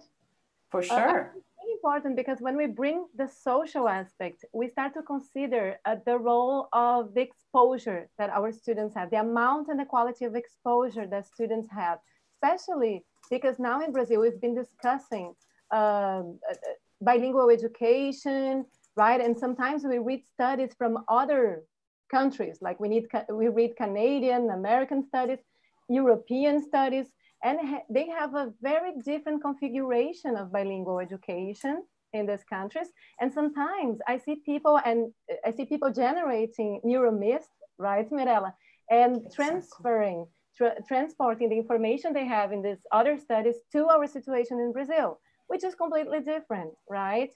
Our bilingual education in Brazil there are many different configurations, right? And what we always have to keep in mind is that the social aspect will play a role. So how much exposure do children get outside school as well, right? So I think this is an important point to keep in mind. It is very important, fundamental. Thanks for joining us. Well, I have here a question posted by Deborah Hassi. Cyntia, it was during your presentation. So she asks, how do we keep sustained attention of our students during lives if, in general, they are listening to the classes and doing other stuff at the same time? That's a very good question, right, Mirela? That's a good question. For sure. We have been facing this shift in the way we teach, like at the need of an hour, right? We had to, actually in less than an hour, we had to adapt our way of teaching to new platforms, to new different things. We know there's this conversation all about multitasking, that youngsters can multitask and do multiple things at the same time. We have a bunch of studies on that, saying that specifically we cannot use the same resources, right? As we mentioned, and Jana also mentioned in her presentation, our attentional capacity is limited, our processing capacity is limited. So we can train, right? We can maybe type something while listening to music and doing two things at the same time, but I cannot really be talking to you and at the same time answering a message on my phone. My resources are gone, right? So it's really complicated, because when we are like giving a live, like here, I do not see you. I don't know if you guys are really paying attention to me, depending on the platform we use. We can see people, we can listen to them, but most of the platforms, or because of connection, students are not showing us their responses in real time, as we do have in face-to-face encounters, right? So it's very complicated to tell you, oh, this way you guarantee participation. Sorry, it's not that simple, right? We should follow some principles. So we cannot think of a class of 45 minutes face-to-face. I have to give the same 45 minutes online. You cannot sustain attention for that much of time. So it's not a mere transposition from what you did in face-to-face to online. So we gotta prepare our materials in a way that catch up students' attention. So really use colorful things, but like, please do not give 45 minutes of lecture, you know, as you did before. So you gotta put students in the center of the process. So make them work, put them in pairs, you know, in the way you can do it in the platform you use, right? But giving lives is really complicated, right? Because you do not get this response. So I don't know if I answered, Mirela, but I try to. I think so, because right on, Maria Cristina Caiano asked you, Cyntia, what about older adults, those above 60? You mean in lives too? Is that continuing the question? I guess so, but let's wait and see if she has anything that goes against that. To add, right? Yeah. Yes. Yeah. We seem to know that youngsters who are more used to doing two things at the same time, they are training to try to do two things at the same time. Well, they are more maybe capable of doing these two things at the same time than older people who have not trained, right? But as our brains are plastic, we can train anytime, right? Maybe with older people, it takes longer, but training actually creates new connections and enhances pathways in the brain, right? So it's not that, oh my God, I am older than 30, there's nothing I can do. No, you can do much, right? It's just a matter of persistence and really practice and trying, right? It may take longer, but you can do it too. So. Exactly. And pointing out, I think I can expand to all three of you. Deborah also asks, in connection to that, I will address the other questions right after this. But because she posted that in connection to what Cyntia was answering to Maria Cristina, I'll ask that now. So she asks, so 45 minutes would be the maximum amount of time for lives? I'm sorry, but I do not have straightforward answers, because it depends on the content you are teaching. It depends on so many factors, on the way you are teaching, not only the content, right? So I just mentioned 45 minutes because of the regular time in basic education, right? But it's a difficult equation to tell you how many minutes. We know that we cannot pay attention to something for too long, so you get distracted by other stuff. So it's for kids, we say maybe 10 minutes, right, Rudy? We say like 10 minutes to change activities, to change focus. With adults, that span maybe longer, depending on their motivation, on their interest. It's difficult because teaching is not an exact science, right? That we have clear answers that apply to all people and to all contexts. So the social thing that Jana mentioned too, right? So it's not that simple. I cannot tell you 45 or 40 or 1 hour or 2 hours. It wouldn't be fair to say a number like that. I don't know if Jana wants to compliment because I see her moving. Yes, if I can just add something. I agree with everything you're saying, Cyntia. And I think something very important you mentioned is that attention can be trained, right? So the science of learning has been showing us very interesting things. First of all, attention can be trained. So, and there's something we call mental hygiene. So it's like brushing your teeth. You can start doing like taking baby steps every day in order to try to make your attention work better, right? To have a more efficient attention. One of the things you have to try to do is exactly trying to do one thing at a time, because when you divide attention, there's no way that all the tasks involved in the process will receive the same amount of attention, right? They will, so you won't be able to perform a task to its fully because you will be dividing all the resource which you have, which is limited, among these different tasks. So it's one task at a time helps, and helps you also keep away the distractors, right? Because our attention is a lot about focusing attention, as Cyntia described, but also keeping the distractors, inhibiting these distractors. And this is training, right? And then the studies about training of attention and working memory have shown that it impacts directly, right? So there are near effects, near transfer effects. So you train attention, you get more attention, but it also has far effects. So you train attention and you get better reading. Kids read faster because you train attention. So there are near and far elements, right? And also, just to add up to that discussion about the time, yeah, I think it's hard to precise how long a life should be, but the neuroscience of learning has been showing that the shorter the class or the period of learning, the better. So the ideal learning situation would be shorter periods, but more systematically organized, right? So that idea of having like half an hour of something every day, right? And then you should engage in testing and getting feedback in every single session, not in the end of the process as we usually do, right? So every session should involve this testing and getting feedback as well. Okay, moving on to our sequence of questions here. I have a question directed to you, Jana, from Helen Haga. She asks, is working memory like the computer memory that you use to process programs? Is that it? Yeah, exactly. That is actually a metaphor that is used to explain our working memory, right? Because that's what the computer does.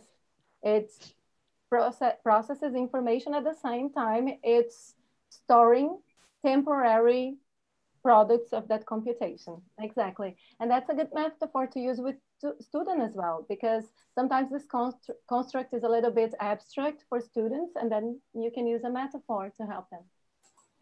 Yes, and we have right next to it another question directed to you by Juliana Cruz. She asks, how can we keep the learner interested in paying attention through a process of repeating? They usually don't understand the point. That is an excellent question. I'm glad somebody has that question here, because we tend to associate repetition with something bad, right? Because of behaviorism and all the criticism that we had about behaviorism in the past. But now the science of learning has been mentioning something which is the new behaviorism, because we've been finding out that the way the brain learns is through repetition, right? Through repetition, practice, and problem solving, testing hypothesis.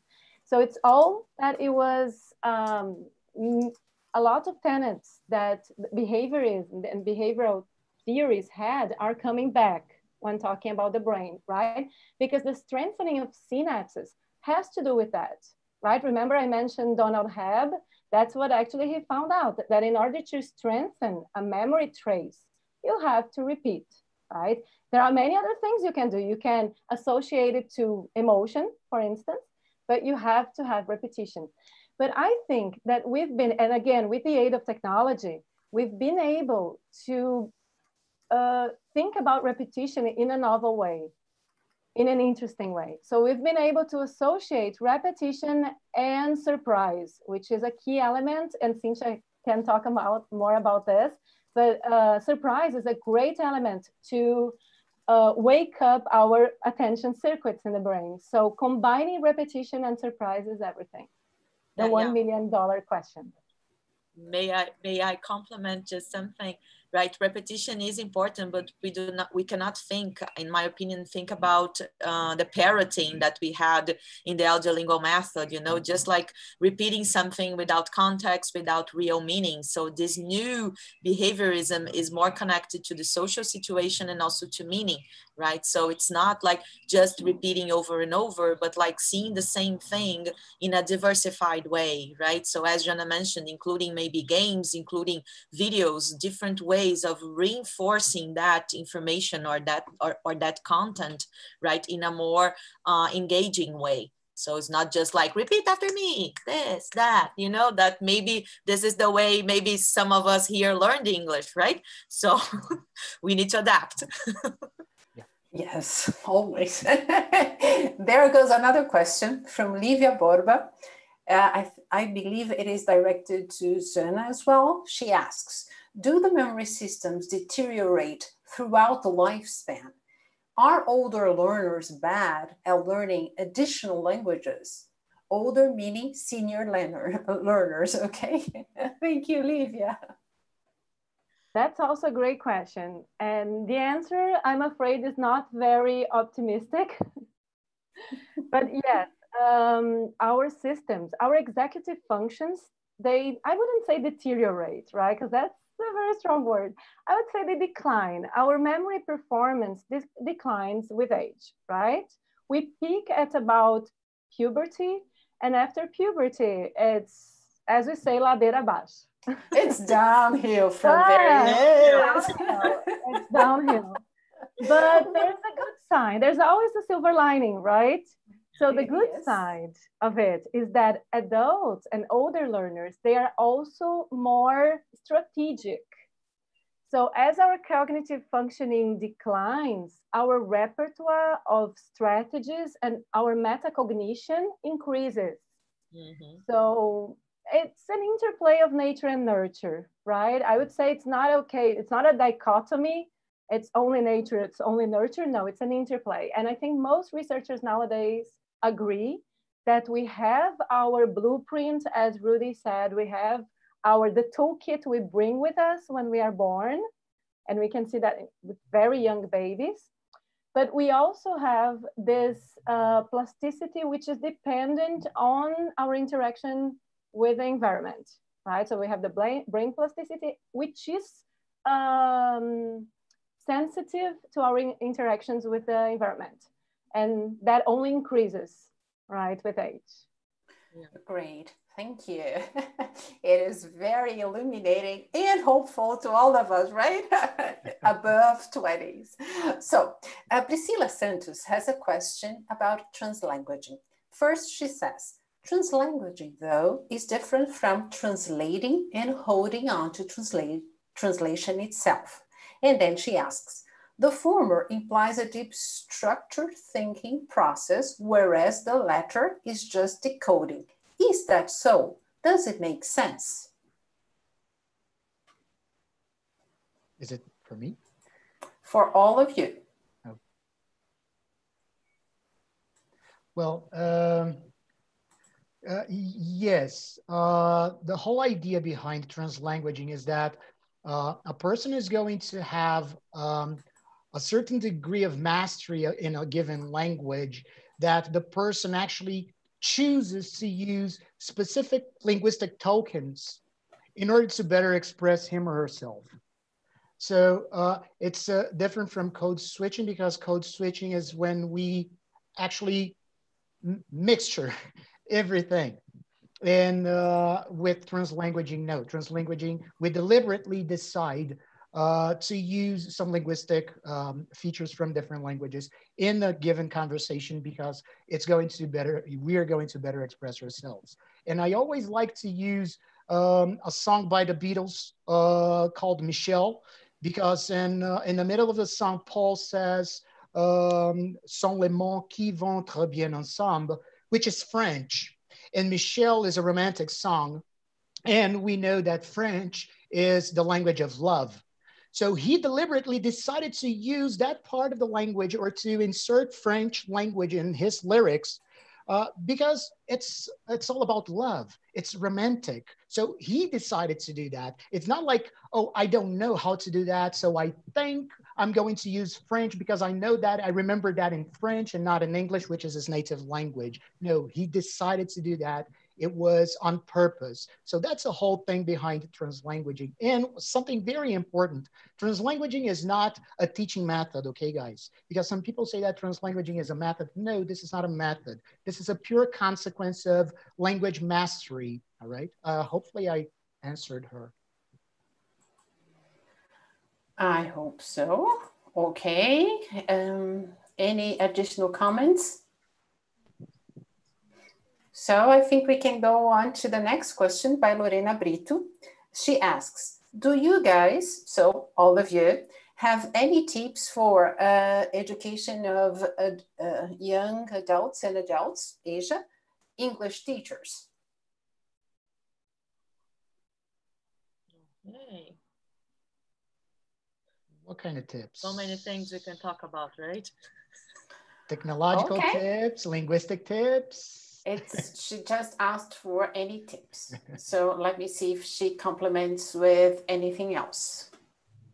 Just by thinking about the context, right? Asia students, they work during the day and they want to finish like elementary school or high school at night. So classes are limited, they are not long.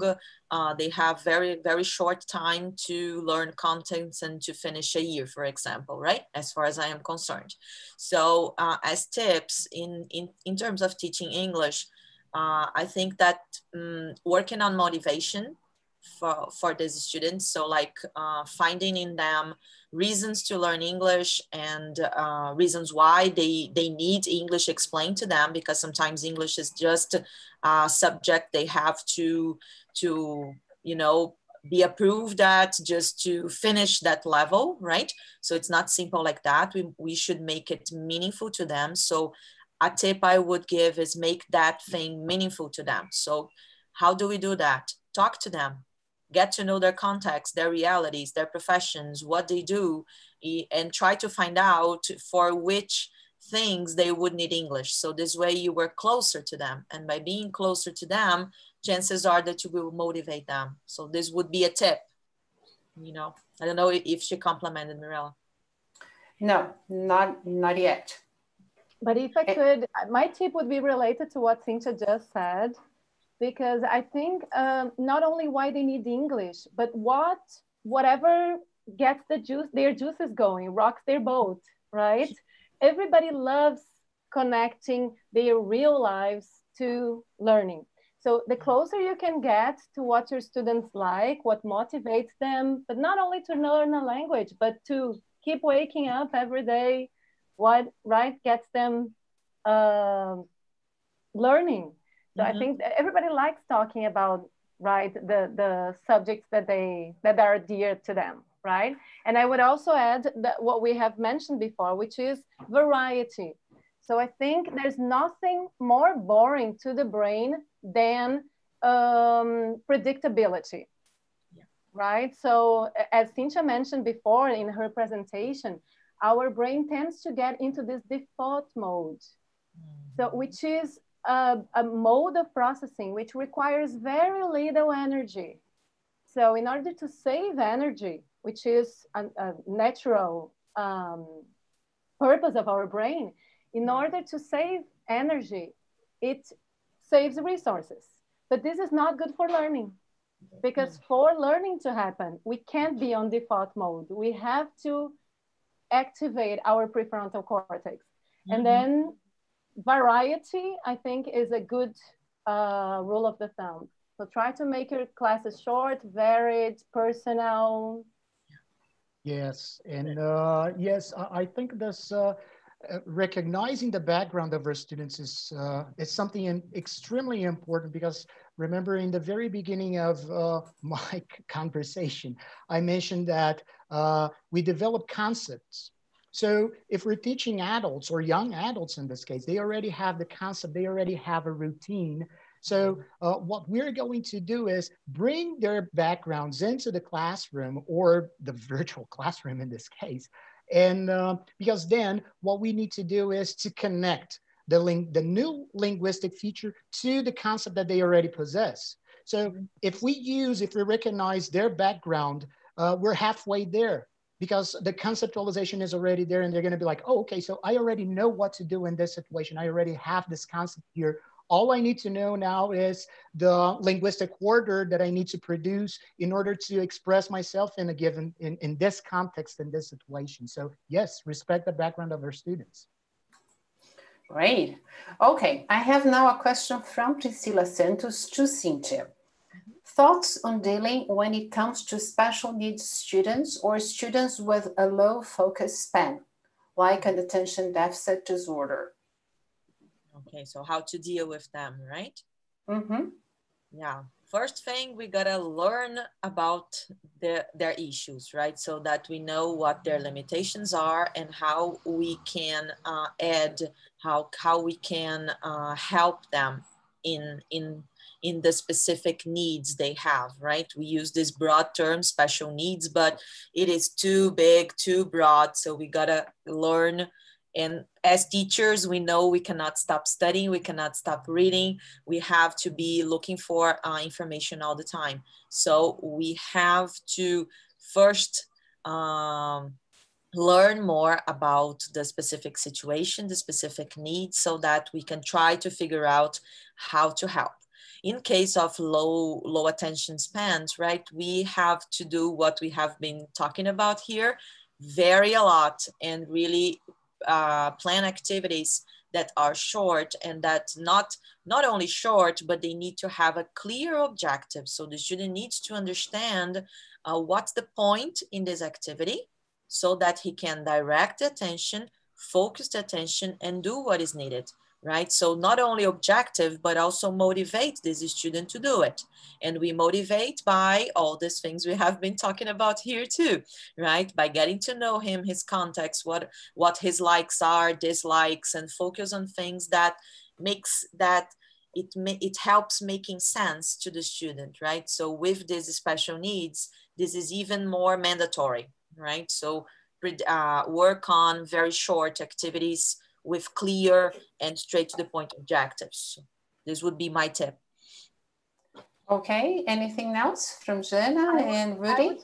I would just add, perfect, what Cyntia said was perfect, but I was just gonna add that the kind of feedback you provide to the students has to be even more explicit. Remember, we were talking about providing students with explicit feedback. And I emphasize this because we come from a background, a teaching background, where during a long time, we weren't allowed to provide feedback, explicit feedback, right? Remember, we could only talk about content. But for people with special needs, for example, here we do research with dyslexic students, and also for students who have low attention spans. They need to have very explicit feedback, because they don't grasp the point of your feedback if it's too focused on content, right? On the content of the message. They need to know exactly, and that goes with what Cyntia was saying about the objective and the purpose. They need to know exactly what the feedback is and what they can do to overcome their limitations. Yes, yes. And not just for special students, but also with every student prime, because sometimes we correct a mistake and we forget to ask our students to repeat. I'm not getting into the techniques that we're using, but our students have to repeat, because we do have some students who say, oh, okay, I understood. And okay, so let's do this again. Let's see if you really got what was just corrected. So priming is also really important, just to complement what the girls said here. Mm-hmm. All right, thank you guys. And now I have another question to all of you from Juliana Cruz. She asks, how to deal with those students who have very poor repertoire in the first language?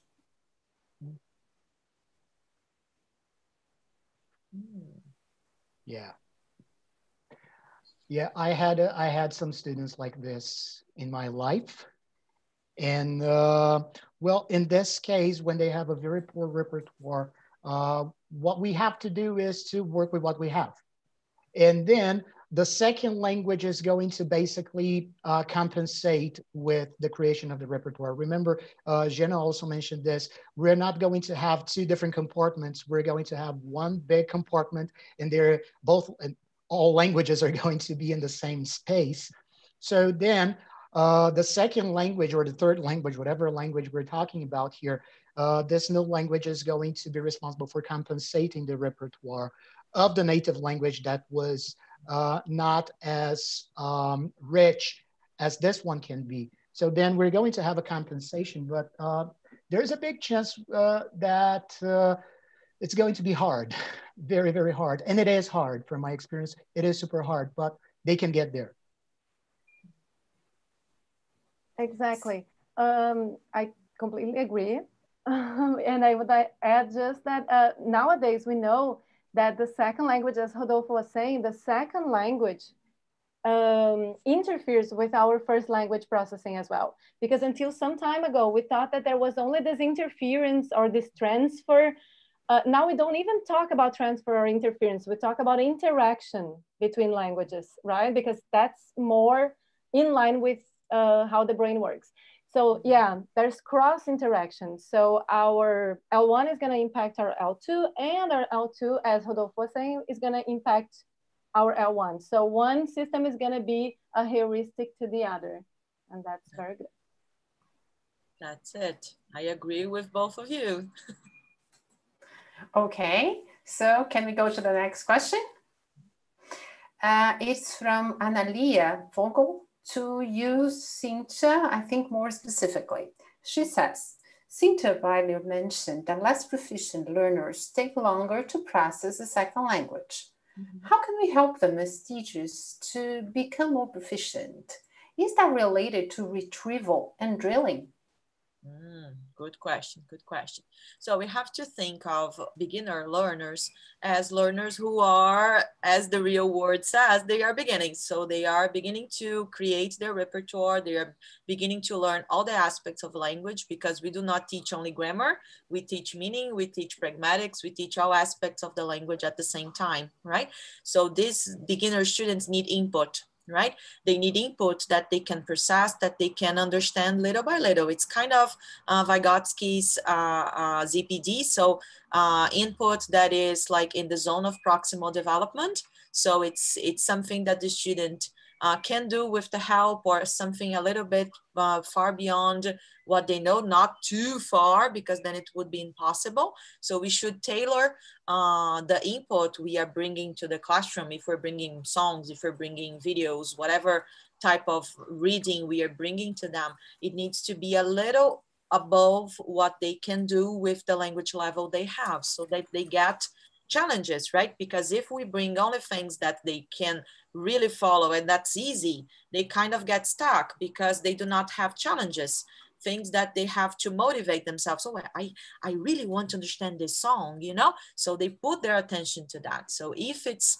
always the same, it doesn't help. It needs to be a little of challenge on it, not too much, So it's kind of a balance, not too much, not too little, right? So teaching is providing this balance to students, right? So by providing them input, we are giving them chances to improve, right? And along with this input, we are teaching them all these aspects of the language I mentioned before. So in some teachers tend to focus only on grammatical aspects of the language, and then we have a deficit in the fluency, in the conversation, in the abilities of negotiating meanings. So I'm not saying we cannot teach grammar. That's not the point. We have to teach everything, language as a whole, right?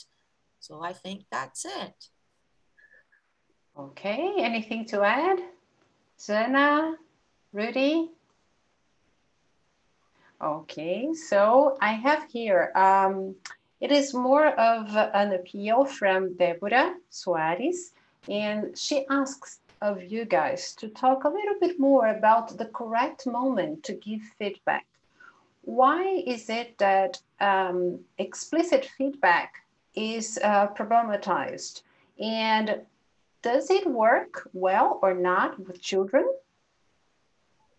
So again, explicit feedback, why so much of a fuss around it, and how and to what extent it works with children?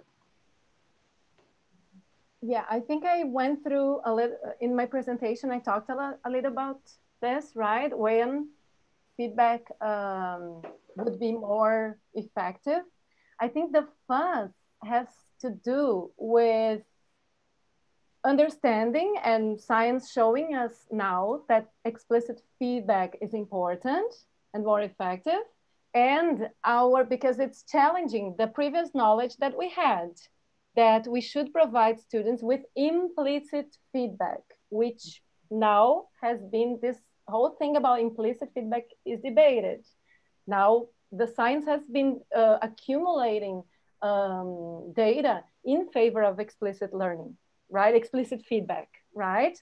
But I understand that. I think it's really tricky because especially for students who struggle or beginner students, right? The more they struggle or the more beginning they are, the most explicit the feedback has to be, right? Because it will impact directly in their hypothesis testing.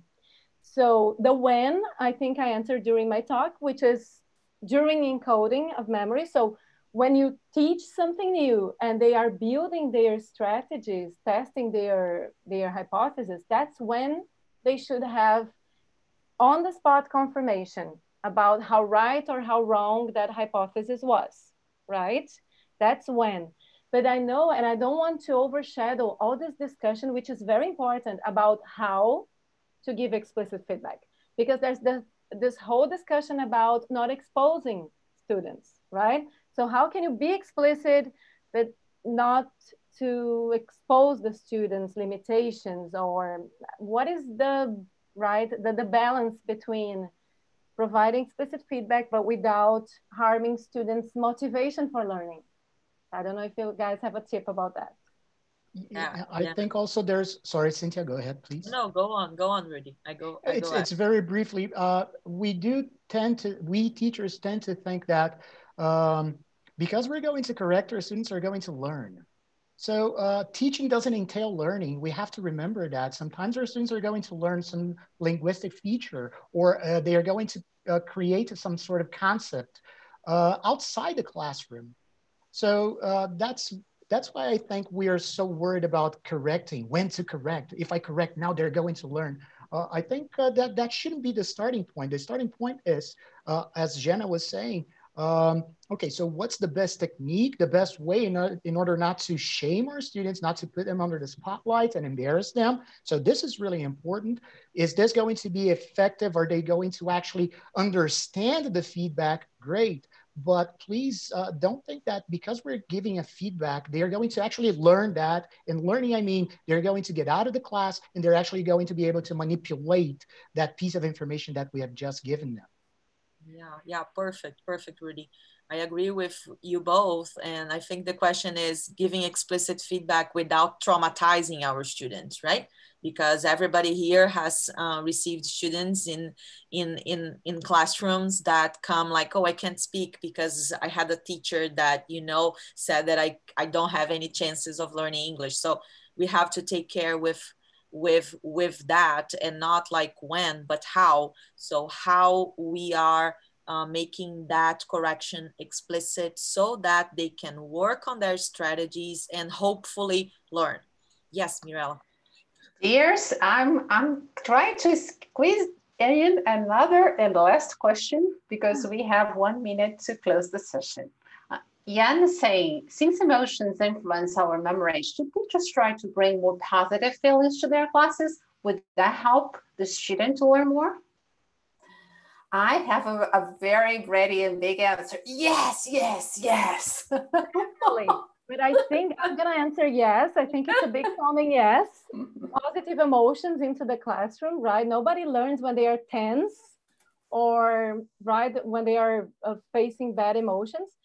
But I'm going to repeat what Rudy said. Students have their own agenda.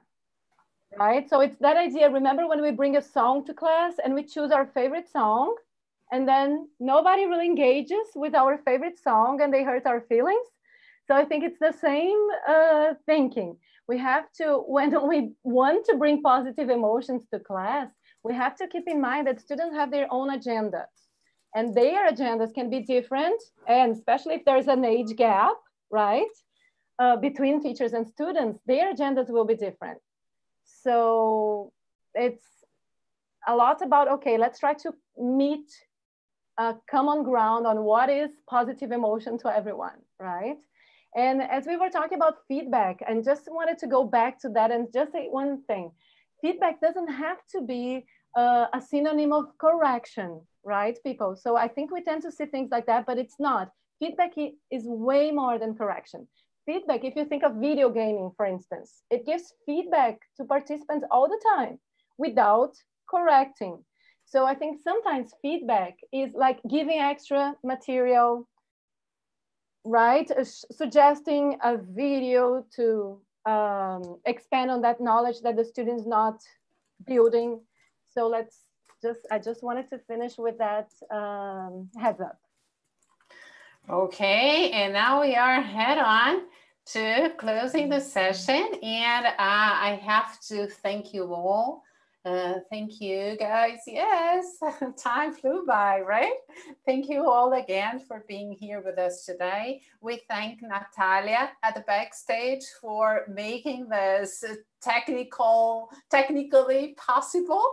And also please go to our BT channel to see the amount of opportunities you have throughout the month of October, free of charge for all BT members, and a very small fee for other members, all with a certificate issued through the registration platform. We thank our sponsors here today, and please stay with us during this month of October for more events, and congrats on your work. Stay, hold on firm to your work, to your peers, to your students. We all need each other at this moment. Thank you so much. Have a very nice afternoon. Thank you all. Bye-bye.